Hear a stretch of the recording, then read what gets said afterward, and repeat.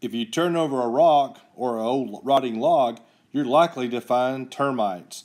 In Alabama, we have subterranean termites that are natural and part of the forest system. They decompose wood and other rotting limbs and twigs and return it back into soil.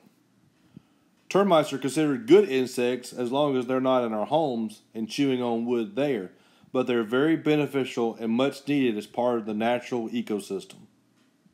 Termites are like ants in that they have different jobs. You have workers and you have soldiers. In the springtime, termites begin to swarm to create new colonies. You will find males with wings and females with wings that will fly away from the colony to create new nests. Uh-oh, look what we have here. We have a southern unstriped scorpion. Scorpions are easily to be found outside under rocks. That's the favorite place to find them. Scorpions are arachnids, meaning they have 8 legs and are related to the spiders, so they're not considered insects. Scorpions in Alabama typically are around 2 inches in length. They also are considered predators. They have front pinchers and they have a stinger. They use the stinger on the tip of their tail to inject the victim with a lethal dose of venom. So be careful with these because they will sting. Scorpions can sometimes be found in the house, especially during the winter times. Be careful walking around at night because you do not want to step on this guy. It will hurt. Hey, did you see that? What is that? Is that a hummingbird? No, that's a hummingbird moth. This insect is actually a moth, not a hummingbird. They primarily feed during the night, but occasionally you will catch them out during the daytime feeding on the nectar of flowers. Just like a hummingbird, the moth's buzzing and humming sound is created by the rapid wing movement of about 70 times per second, allowing it to fly up to 12 miles per hour. Wow. You see it here feeding on the flowers.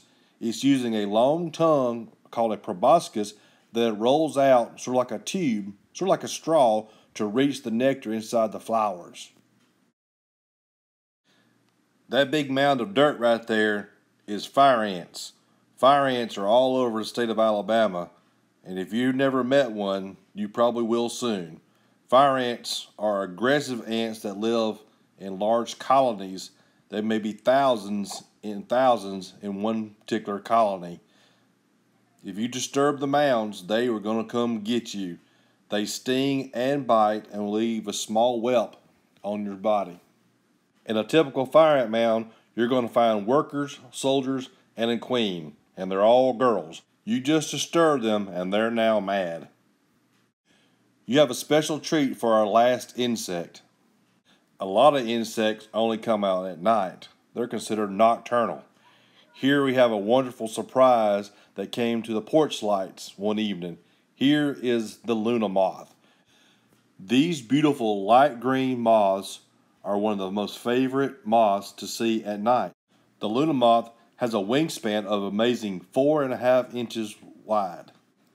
It starts off as a caterpillar and eats for about 3 weeks until it pupates into a moth. Believe it or not, these adult moths do not have a mouth and do not ever eat. Like a lot of bugs, these moths are attracted to outside lights. It's not sure exactly why they do that. Unfortunately, as adults, they have a very short lifespan as they only live for about a week.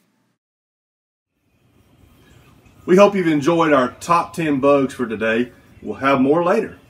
For the Alabama Cooperative Extension System, I'm Shane Harris. Be sure to visit us on our website to check out more youth and 4-H programs at www.aces.edu.